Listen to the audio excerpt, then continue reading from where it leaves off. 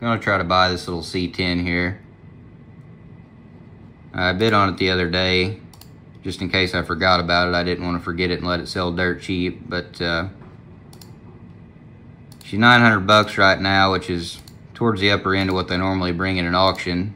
So I'm not going to get too carried away, but I'll probably go 1,200 or so on it. Doesn't tell if it runs or not. It just says that it came out of a parted out truck, but I'm betting based on the way they've got it taped up and built up on a stand and everything that it probably does. So we'll see what happens here. You got 7 minutes to go.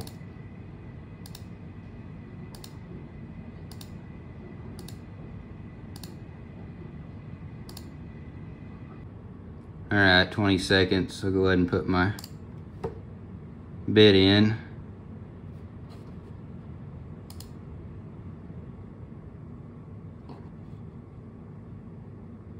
We're in the lead at 1,000 now, and it'll keep adding time.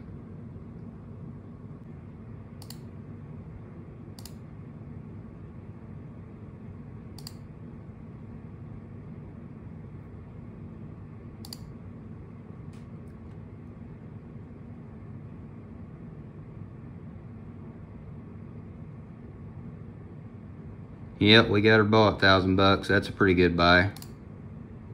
Now I gotta drive 8 hours to go get the piece of shit, which is just what I need to be doing right now. Well, here she is. It's a cute little thing, ain't it? I ended up hiring a guy to haul it to me. It cost me a few $100, but it was well worth it because it saved me about 18 hours worth of driving on the round trip. So I think the first thing I'm gonna do is take it outside and clean it up a little bit before it gets dark. Not gonna get it clean by any means, but I can get it better than what it is.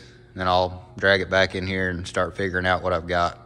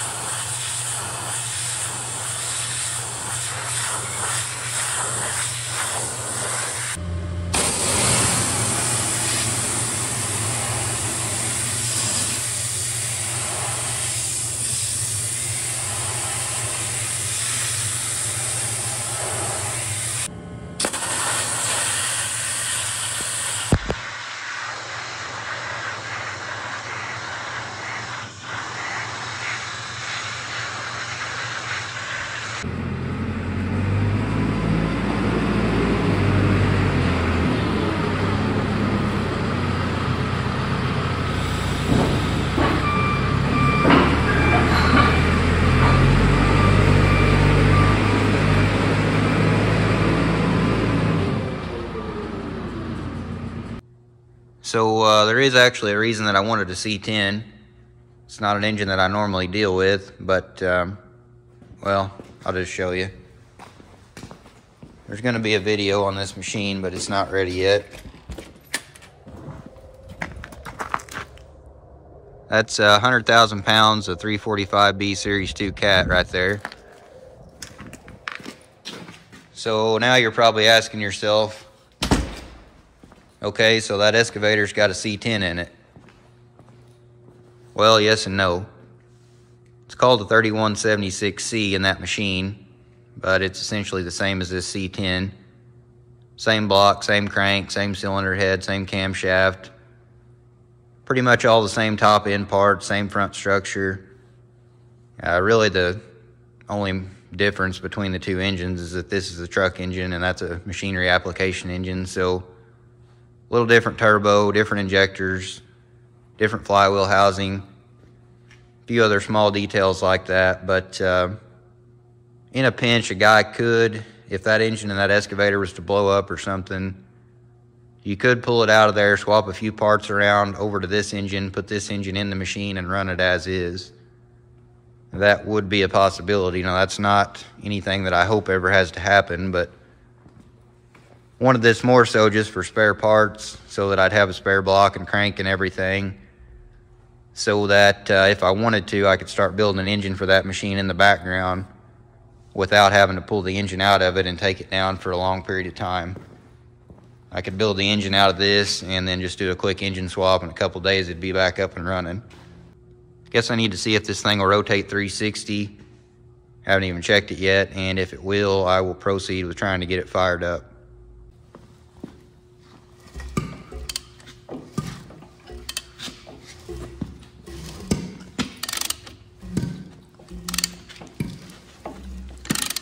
It ain't short on compression, that's for sure.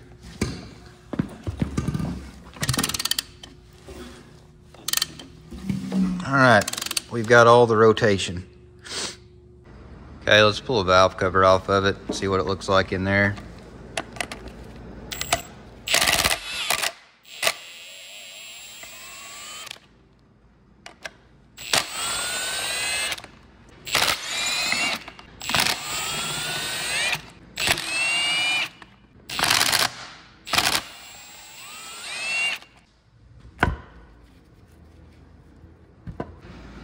Pretty good stuff in here, looks like.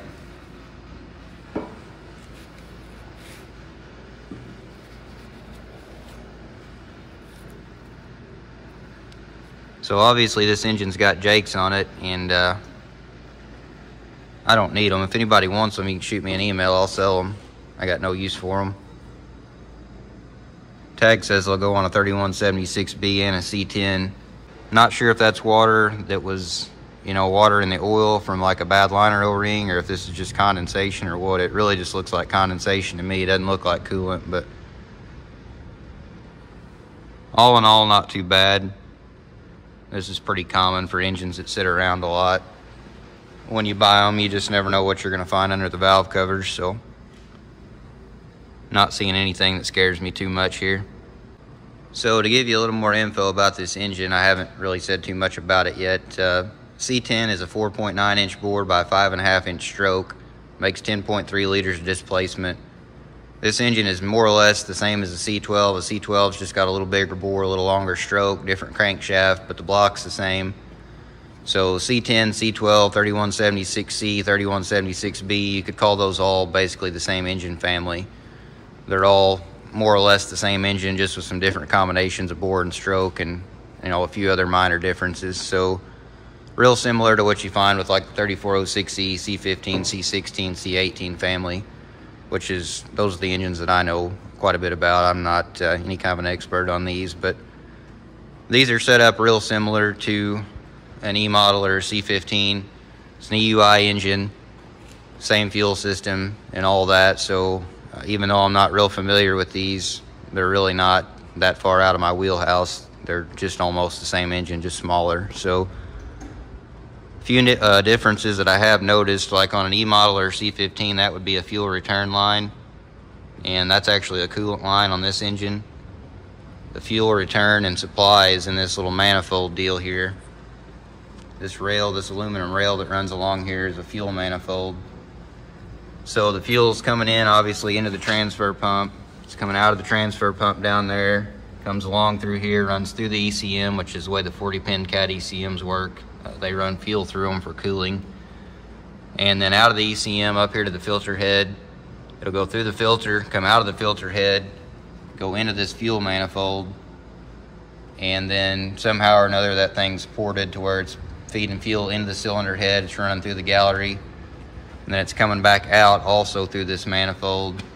It'll come back into this filter head and then back out through that fitting right there, and that's the return to tank fitting. So a little different than an E model, but overall pretty much the same. All the same sensors that all do kind of the same thing. And yeah, a little different engine, but really a whole lot the same too. Another big difference between this engine family and the 3406E engine family would be that the camshaft runs in the block in these engines, and it runs in the head in the 3406E engine family. So you can see down in there, maybe there's some lifters down in there and then some push rods. This thing was rated 370 from the factory.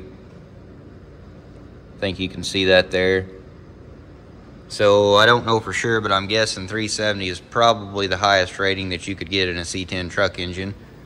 Don't know what it'll do for torque. I assume it's probably somewhere between 1250 and 1450. I can't really see this little engine doing any more than 1450, and that's foot-pounds. So I guess what I'll do now is plug into it with ET. We will see where it's rated at now. I'm sure it's still probably a 370. We'll see what the torque rating is and see how many miles and hours it shows. Alright, I've got all this garbage rigged up. But looks like the engine serial number in the ECM matches the tag, which is what I expected to find. It's got a Freightliner VIN number, which adds up because this thing originally went to Freightliner when it was new. So it doesn't appear that it's really ever been messed with as far as the ECM. See what it's rated at. So yeah, it's still a 370, 1,350 foot-pounds of torque at 1,200 RPM. Doesn't appear that it's ever really been messed with. Let's check out the totals on it. So total time, almost 24,000 hours. Total distance, just shy of 745,000 miles. That's quite a few miles on a C-10. So anyway, let me get all this stuff unrigged and I'll re-rig it with all the stuff we need to fire it up, and then I will see if this piece of shit will start. And these two active codes here, for those of you that want to know, one of them's the throttle position invalid. That's there because there's no throttle pedal connected to it. And then coolant level signal invalid is there because the coolant level sensor is turned on in the ECM, but obviously there's no radiator or tank on here, so it's not getting a signal back from it. That's all that is. Okay, I've got everything rigged up to make it run here. Those two batteries are feeding the starter to crank the thing over. ECM's wired up. This battery back here is powered in the ECM. Fuel suction there on the left, fuel return on the right. Got an oil pressure gauge rigged up here, but this gauge is bad, so it may move or it may not. Throttle pedal bolted on and wired up.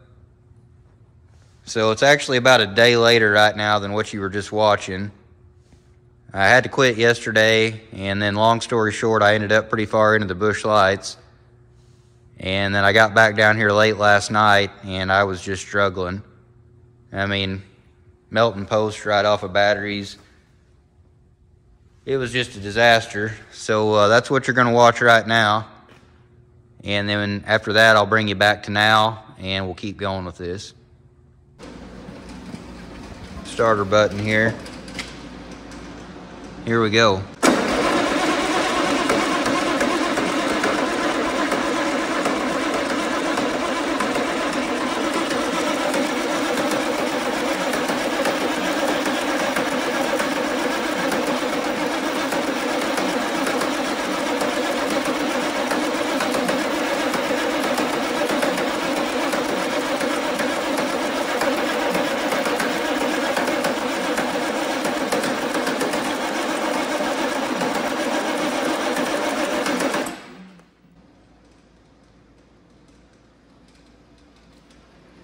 Well, I sure thought it was gonna go, but it sure didn't. Okay, I pumped on the hand primer a little more. Let's try her again.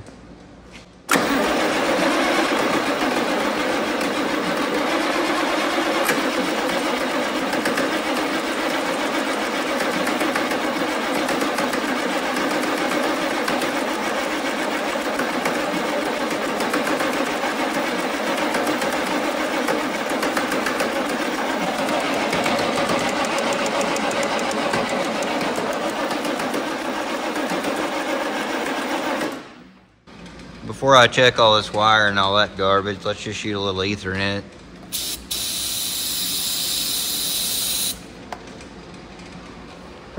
See what happens.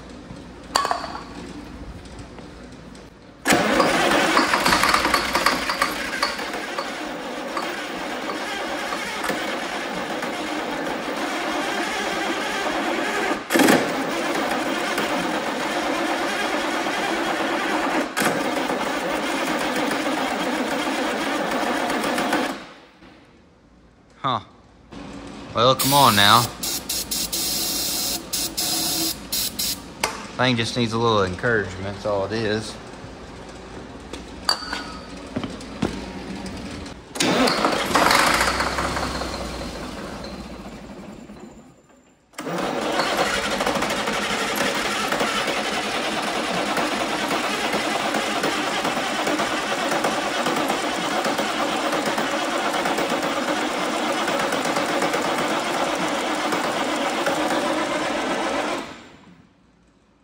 Well, I don't know. I think the bush lights might have taken their toll here.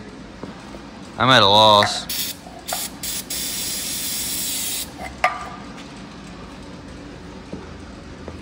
It'll run on ether, but it just won't run. Where's the starter button? Here it is.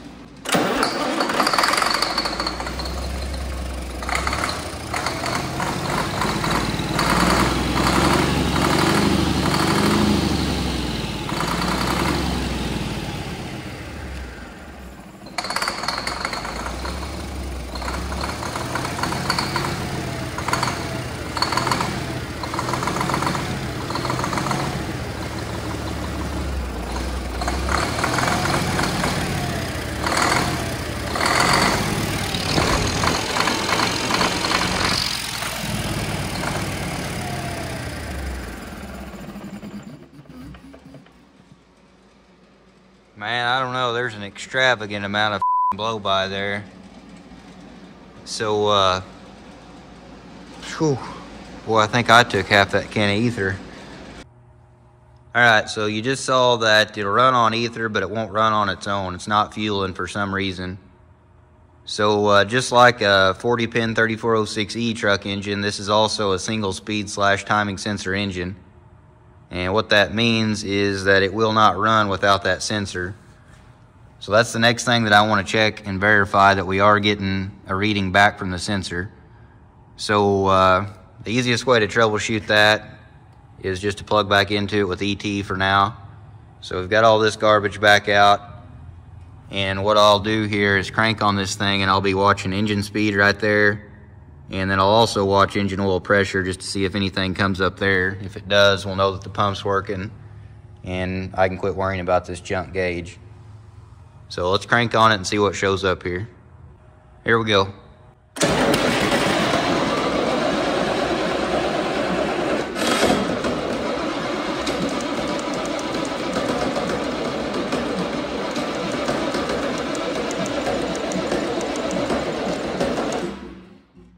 Boy, that sounds good, doesn't it? But the important thing is we are getting a reading from our speed sensor. As you saw, the RPM came up, and we also had some oil pressure. So it is not the speed and timing sensor that's causing the problem. I guess the next thing to do is stick a fuel pressure gauge on here, crank it, and see what we're getting for fuel pressure. This is a test port right here, or it should be anyway. Yeah. So I've got a gauge that'll hook onto that, and we'll see what it shows.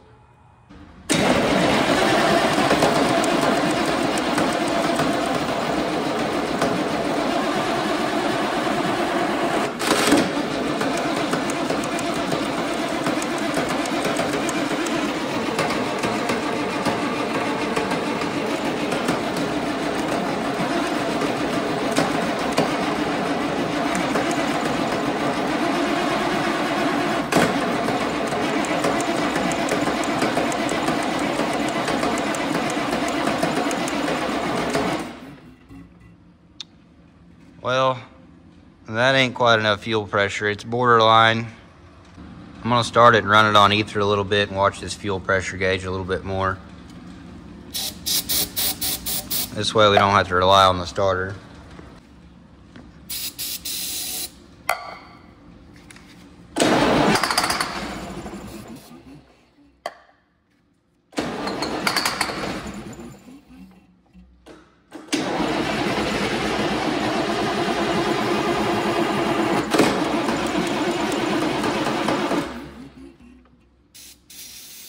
Well, I can't get it to catch and go.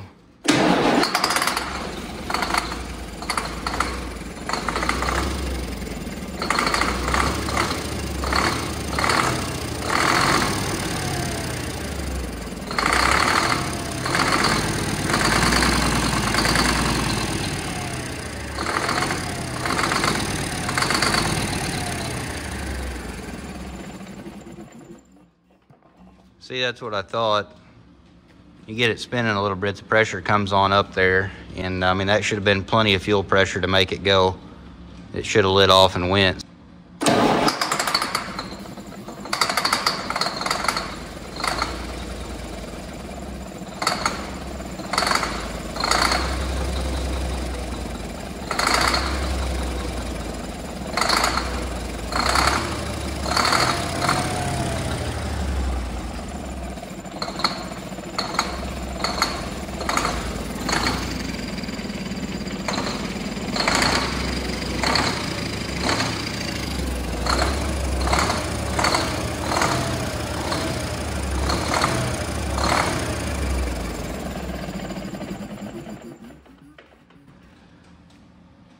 Well, I don't know. There just ain't no reason that it ain't running, but it ain't running. The next most logical thing for me to do here is to pull this ECM off and stick a different one on. I've got several spares, so I'll flash one up for a C-10, stick it on here, and see if anything changes. It's not the way you'd necessarily do it in the real world. If you didn't have a spare ECM, you wouldn't want to just buy one at this point. There's a lot more troubleshooting that could be done, but since I've got them, it's quick and easy to do. That's what I'm going to do. Don't really expect it to change anything. It's pretty rare to find an ECM that you can communicate with like we could with this one, and then the ECM not be good to run the engine, but it can happen. So let's try that and see what we get. All right, I've got the ECM swapped out. Got the fuel system primed back up, and everything here is covered in fuel now, so shouldn't be long before it's on fire. Check this plug out here. This is the plug that feeds all the injectors. Everything there's good and clean. That was not the problem. We're kind of running out of things that it can be here, so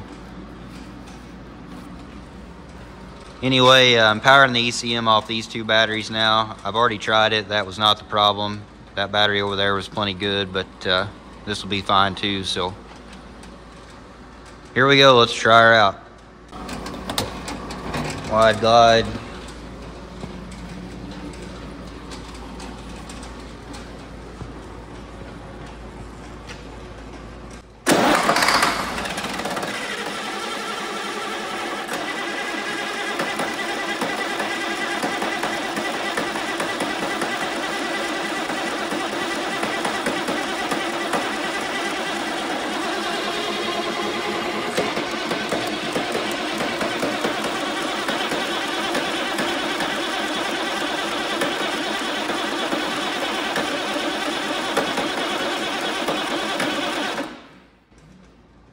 Now that's what I figured. It was not the ECM either.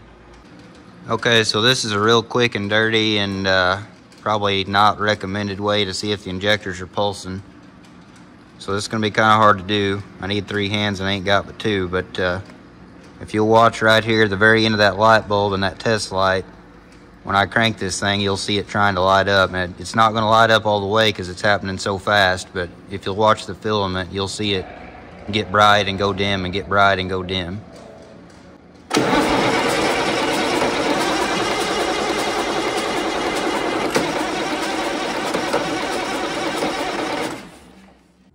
Alright, so you should have been able to see that light bulb pulsing on and off. And what that is a signal from the ECM telling the injector solenoid here to fire. Or in other words, telling the injector to inject fuel. Alright, well, I think it's time to dig into the fuel system a little deeper than what I have so far. I think the first thing I'll do is pull the fuel filter off here, dump it out, see if there's anything interesting in it. And then after that, I'll probably start pulling injectors out, take a look at them and see what they look like.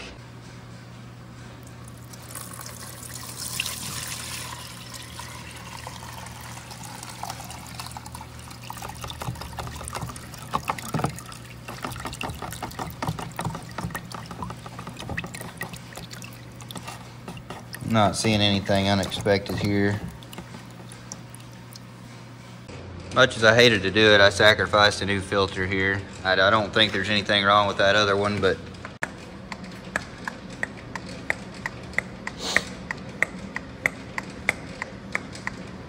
I'm gonna try to get it to fire on ether first and then keep feeding a little to it. Hopefully it'll go ahead and prime up and take off running.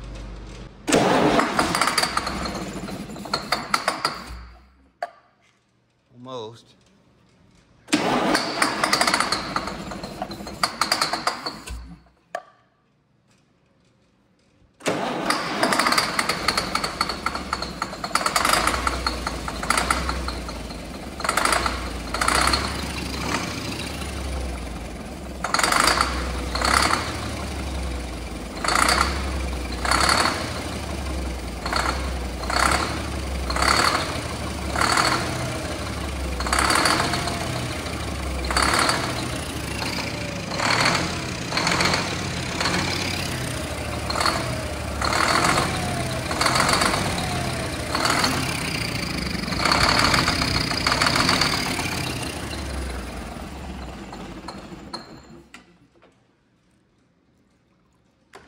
Alright, so it wasn't the filter. I'm really starting to think this engine was underwater or something from the amount of water that was in here under the valve covers. And then every time I crank on it, we've got water running out the exhaust. That's water, that's not oil. That's water mixing with the soot and stuff inside that pipe. And then if you look in here, that doesn't look too great either. Time to start pulling injectors.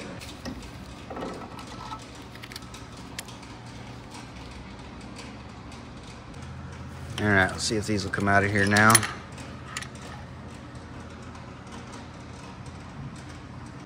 Got the injector pop loose. It should come out of here now.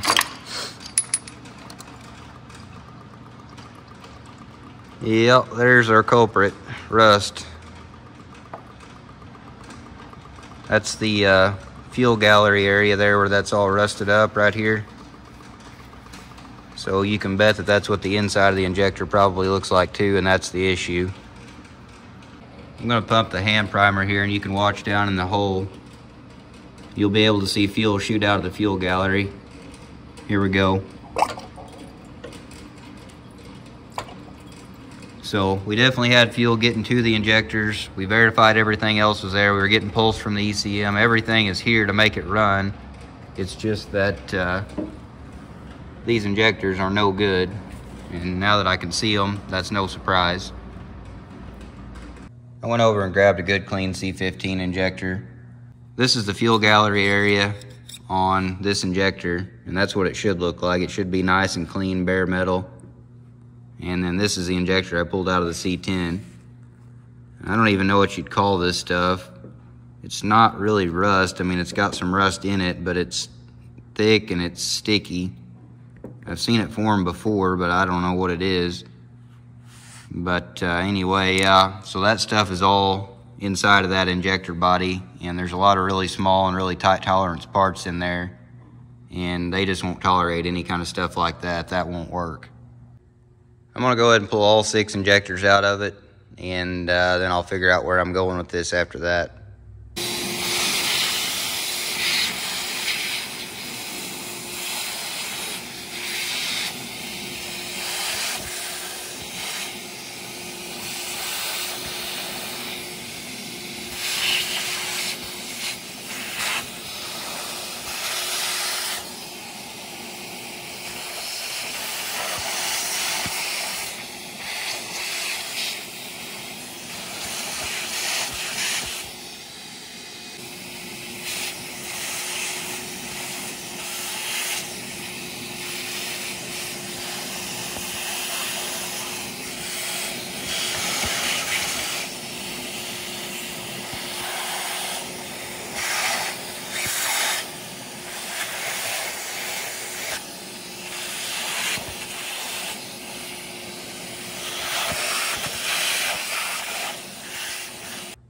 Okay, I've got all 6 injectors out of it now.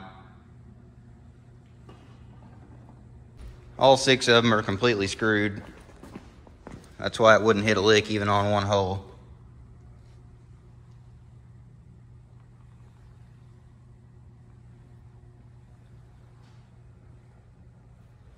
So I've got a little bit of a decision to make here. I bought this thing to be a parts engine. So I need it torn down to the bare block. I mean, it doesn't do me any good for it to be all together. So I can go ahead and just tear it down and call it done. Or option 2 would be to go out there, steal the injectors out of my excavator, stick them in here, and fire it up. Now that serves absolutely no purpose to me. It'll be a monumental waste of time. Well, I'm out here pulling the injectors out of this excavator. Got some injectors now, so all these came out of the excavator here on this side of the piece of wood. These look a whole lot better than those. This is one of the excavator injectors. So these injectors have got 3 O-rings on them. There's one on the bottom here. And those will always turn into like that. They're going to turn hard and brittle. Basically going to turn into just what you might call a carbon dam. That's what they're designed to do.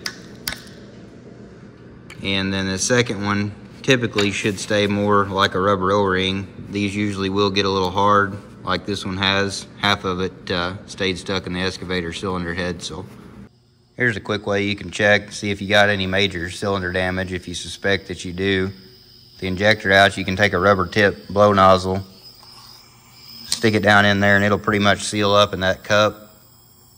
And then just give it a little pressure.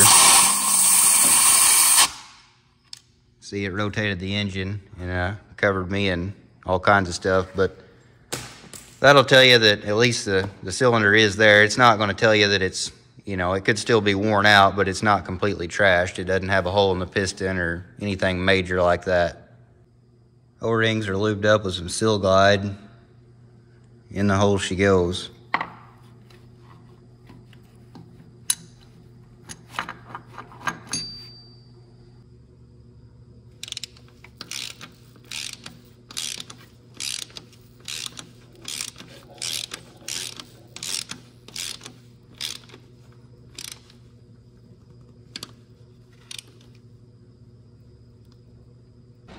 All right, I've got the excavator injectors in it now.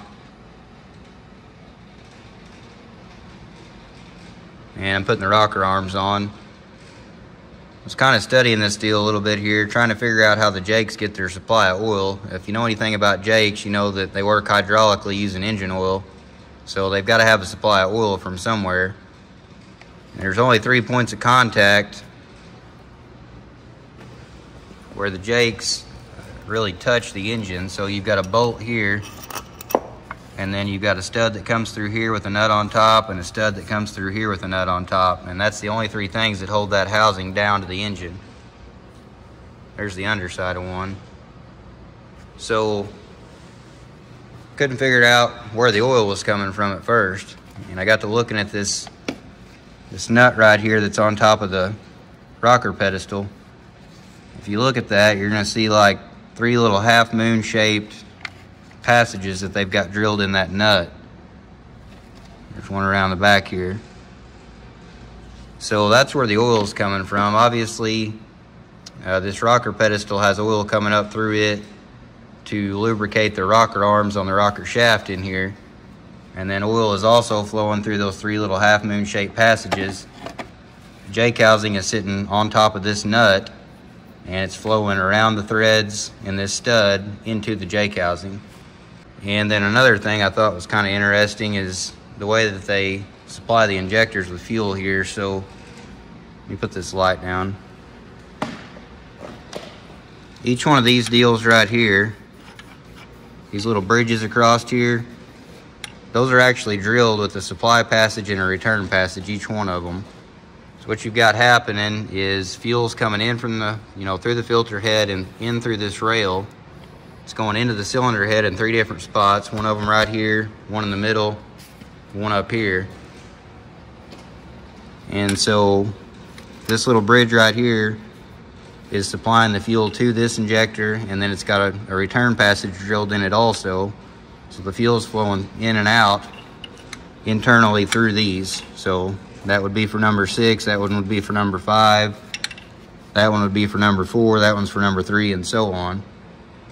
Kind of an interesting design there too. Doesn't prime up as well as like a 3406E or C-15, but all in all, I kind of like this little engine. And this little hole right down here, the one in the middle, well, just use a push rod. I don't like push rod engines, but I guess they're good for something.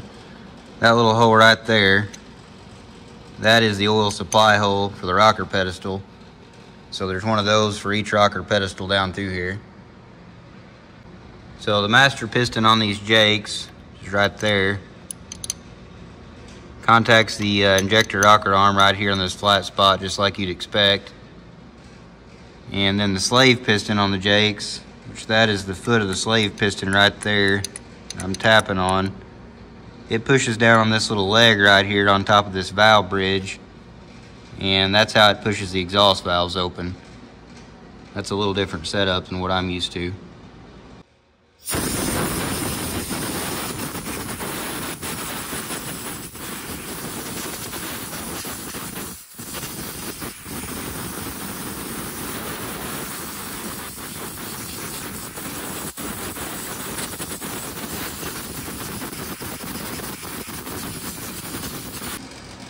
Alright, I've got it all back together now. So should be ready to fire it up. A couple things I'm looking for to happen here. Number one, I want it to start, obviously. I'm gonna look real stupid if it doesn't after all this. And number two, Jesus, calm down. Number two, I want it to miss on cylinder number 2. And you're probably asking, well, why would you want it to miss on cylinder number 2? Ever since that excavator got here, it's had a miss in it in one hole, and I diagnosed it the other day to be number 2. Now that I've got the injectors in this engine out of the excavator engine, and I've put them in here in the same hole that they were in that engine, I want that miss to follow into this engine, because if it does, that means that it's the injector causing the problem. And that's what I want it to be. That's a whole lot easier to fix than if it's some kind of cylinder damage or something more substantial like that. But we'll troubleshoot that or check on that after we get the thing going. Let's just get this thing fired up right now. Everything's live here. Got the ECM connected to battery, so it's powered up. I think I've got it primed, but I'm not 100% sure. This thing's kind of hard to get primed, so it may crank a little before it starts, or it may fire right up. I don't know, but I guess let's just give her wide glide on that.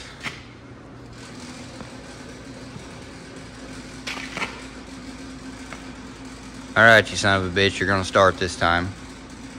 Here we go.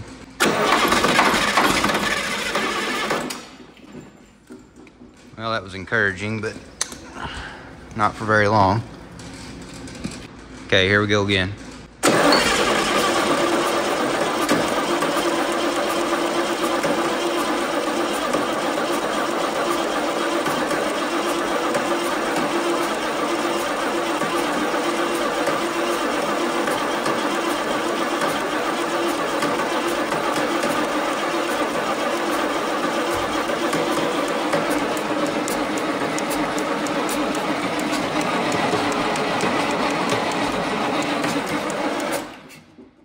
It's not primed. Let me work on that some more. Still don't know if it's primed, but it ought to be closer.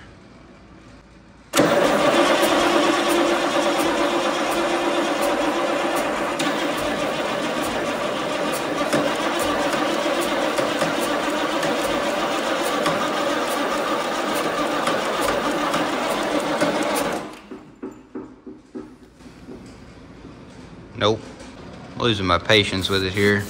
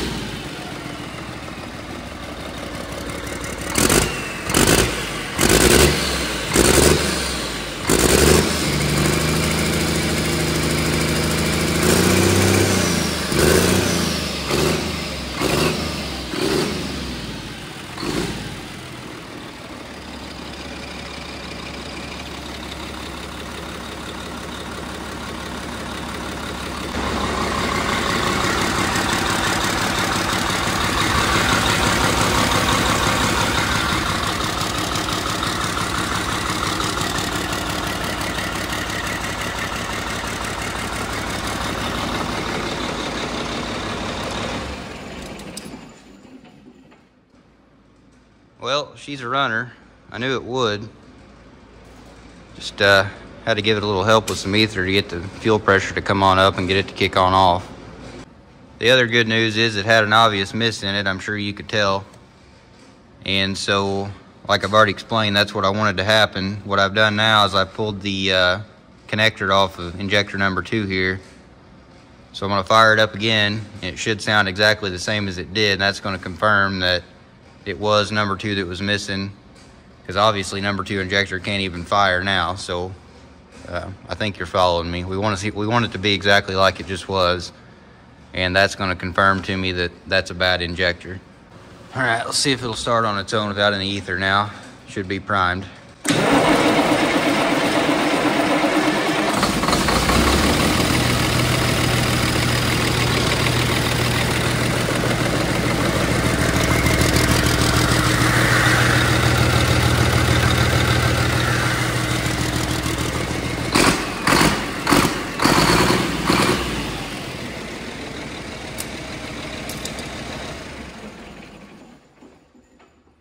Yep, sounds exactly the same. So got a bad injector there.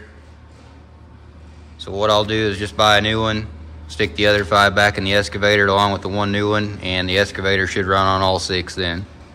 Let's test these 3 Jake heads out now.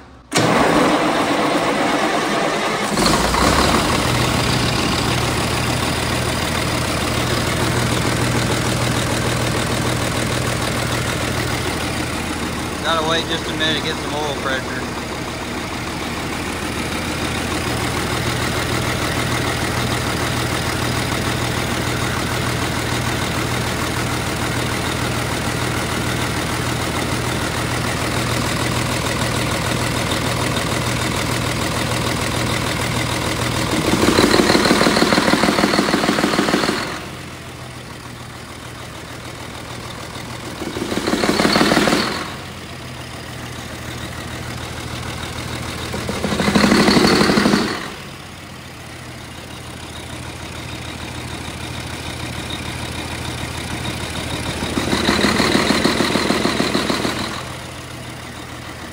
If anybody wants these Jakes, let me know. I'll sell them to you. I don't have any use for them. I think they're just fine. Probably wouldn't hurt to put a kit in them, but other than that, I don't think there's anything wrong with them. So that's the C-10. I think I'm just going to leave it together for now. It's probably not a good enough engine that I would ever put it in anything without rebuilding it or going through it. I guess that's all I got for this one. Thanks for watching, and I'll see you next time.